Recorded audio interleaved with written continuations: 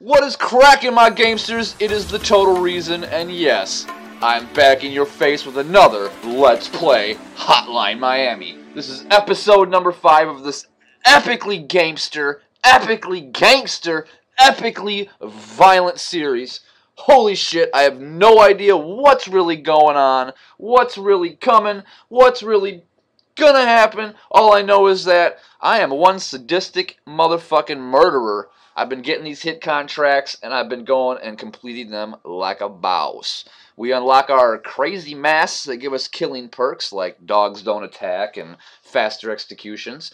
But we really don't know any other significance to these masks. We know that there is the video store / food store dude that sounds a lot like Tommy Chong, and he seems to know more about our life, where we're going, where we're coming from, what we're doing, what we like to eat, what we like to watch, more than we even know what we like to do, eat, watch. So, we're picking up right where we left off. We killing people. We got that woman that was either being eaten or raped. Not too sure what was going on there yet. We haven't found out exactly what her issue is yet.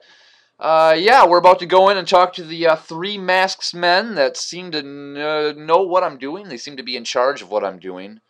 We don't know why yet. Maybe they can explain what's going on to us a little better. So please sit back, please relax, and please enjoy episode number 5, Hotline Miami, with your gangster friend and gamester friend, Total Reason.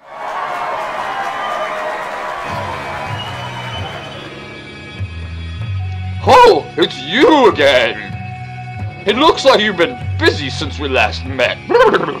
Oh, I see that you remember me now, don't you? But you still don't know who I am. You don't even know who introduced us, do you?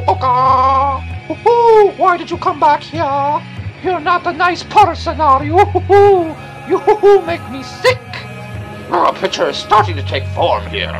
I wonder if it's accurate. Some pieces don't quite seem to fit. Or maybe I just don't like the way it looks. I think our time is up, but we'll meet again. Before you go, here's 4 questions to ponder. Question number 1. Do you like hurting other people? Question number 2. Who is leaving messages on your answering machine? Question number 3. Where are you right now? And the final question. Why are we having this conversation? That's all for now. See you soon. Alright, here we are. This is where we select what mask we want to use to pick what perk we want. Now, I could get creative and try a new one and see if it helps me at all, but I'm a creature of habit, stuck in my way, so we're going to Tony faster executions. I really don't see one that's better. I mean, look at that. I take the dog out right away because of the fast execution.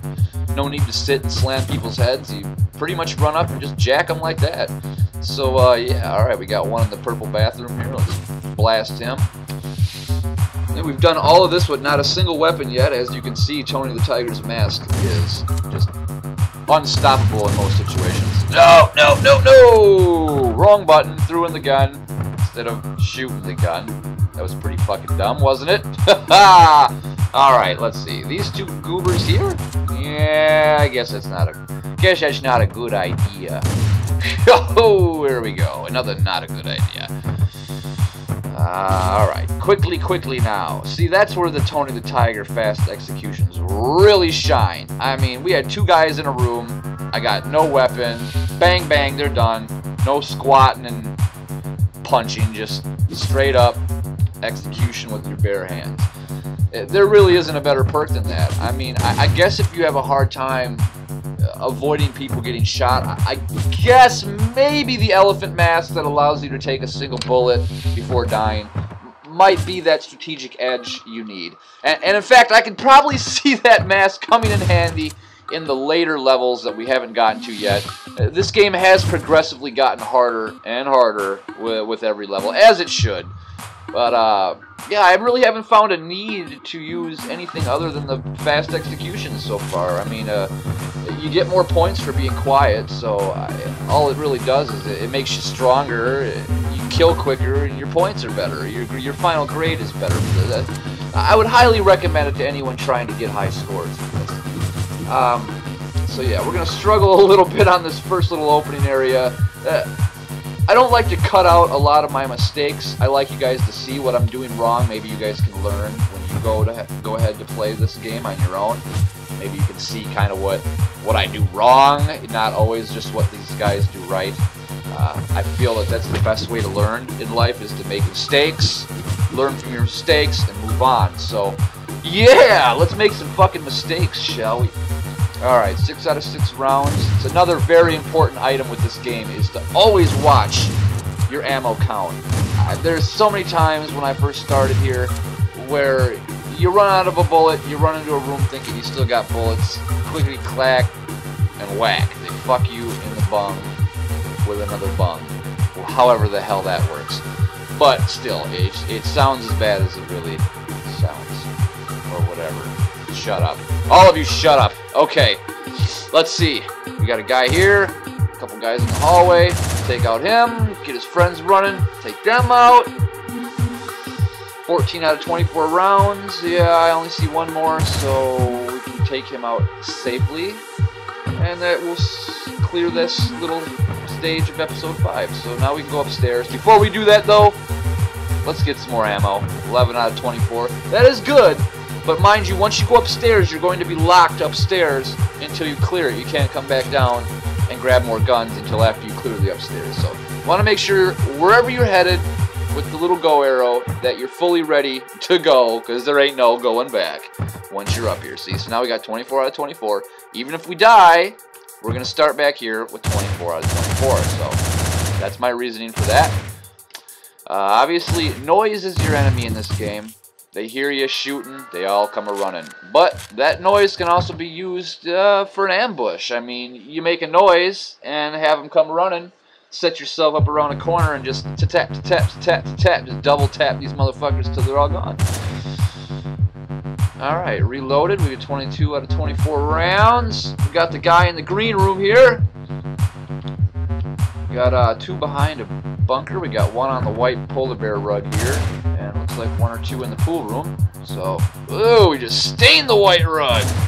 Alright, what we got? 1 in here? Ah! Alright, now let me tell you, this part had me stumped. I had to tap out, I'm not even gonna lie. I had to tap out and figure out what the fuck's going on here. If you walk up to either one of these doors and touch them and open them, boom! It'll blow up and kill you. So basically, you have to grab the shotgun and shoot the door. It's the only way. Make sure you're far enough away. Now this room is another thing. See how I just missed the guy twice behind that bunker? Yeah, his little friend is there trying to kill you. The best way to enter this room is to kill the guy farthest away first. So, come in, tap him gone. Now his friend is basically at your mercy. Boom. Chapter clear. What is up, my gamesters? Like a fucking savage. Alright.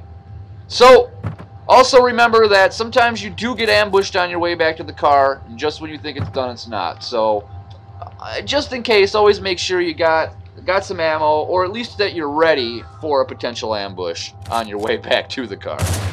I'll tell you, sometimes you run into a boss. Obviously, we had to kill and eye gouge that black guy when we got the blonde girl. It just, you never know what's going to happen in this game. So, let's head on back to the car here. Keep our fingers crossed that we're not going to get ambushed. Alright, that worked. To the Batmobile! Alright, so here we are, seeing our friend that knows more about our life than we do. I wonder what the fuck creepy shit he's gonna do this time. Oh, hi there, good to see ya. I was a bit worried about ya. The city streets don't seem so safe anymore, you know? What with all the killings and all that, I mean. Don't worry about paying, you're my friend. Your money's no good here. Now have a nice night. Yeah, nice night. Yeah. I still want to know if you're in on it. I want to know if you're one of the masked men. Man, there's only one way to find out. Keep going. To the Batmobile!